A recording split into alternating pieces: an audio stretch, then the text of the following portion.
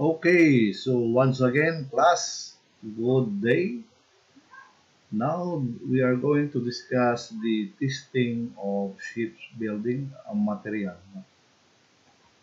First, metals are tested to ensure that their strength, ductility, and toughness are suitable for the function they are required to perform. In comparing the strengths of various metals, stresses and strengths are often referred to and required to be defined.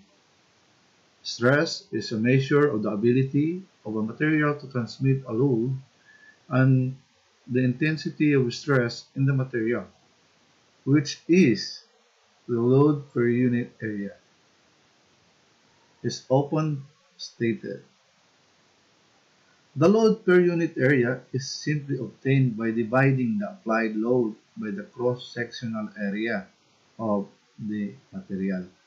For example, if a tensile load of P kilogram is applied to a rod having a cross-sectional area of E millimeter square, then the tensile stress in the material of the rod is P over A kilogram over millimeter square.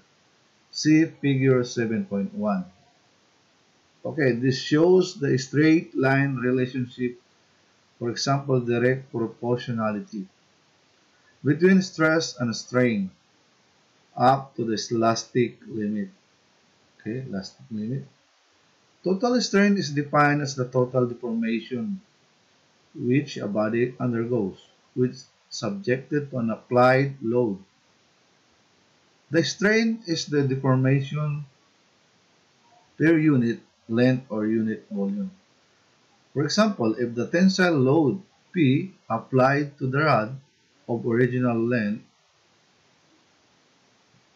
produce an elongation or extension of the rod of amount, then the tensile strain to which the material of the rod is subjected is given by the extension per unit.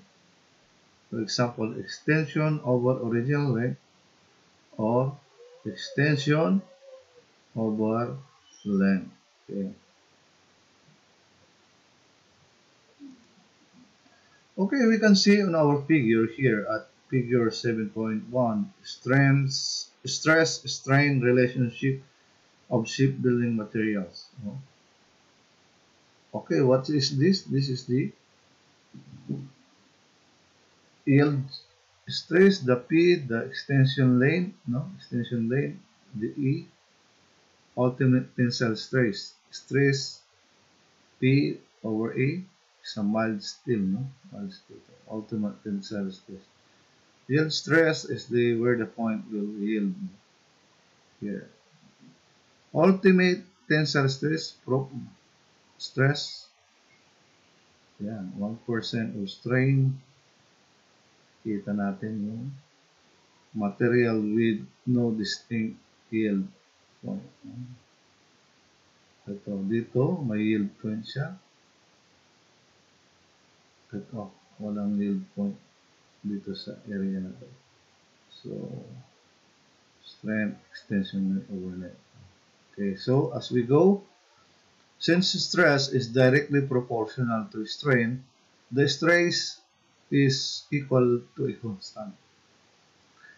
It is in fact that the slope of the straight line part of the paragraph and is given by a constant equal to stress divided by strain. No? As you can see, A is stress and strain. Okay, stress and strain. Okay, so A ito yung A. A is constant equal to stress divided by strain. This constant is referred to as Young modulus for the metal and is denoted as E. For mild steel, its value is approximately 21,100 kilogram millimeter square or 21.1 tons millimeter square. Yeah. Okay, so ito converted lang ito, kilogram to tons. No? Okay. The yield stress for a metal corresponds to the stress at the yield point. That is the point at which the metal no longer behaves elasticity. So no more elasticity, no? Pagka nagkaroon ka ng yield point, parang yun yung babalutot na talaga doon sa area na yan. Ultimate tensile stress is the maximum load to which the metal is subject divided by the original cross-sectional area. Okay. Ultimate tensile stress, makikita natin yun. Ayan. No? Yun. Ito, no? Wala nang elasticity nung bakal. Natanggal na kasi nagkaroon siya ng yielding stress. Okay, so go. Beyond the yield point, the metal behaves plastically, which means that the metal deforms at a greater unproportional rate when the yield stress is exceeded. Kung yung yield stress niya ay sobrahan niya, then wala na, sira na yung formation ng metal. And will not return to its original dimension or removal of the load. Wala na. It becomes deformed or is often said to be permanently set. Mga bago na yung yung form niya. Hindi na siya babalik sa original form.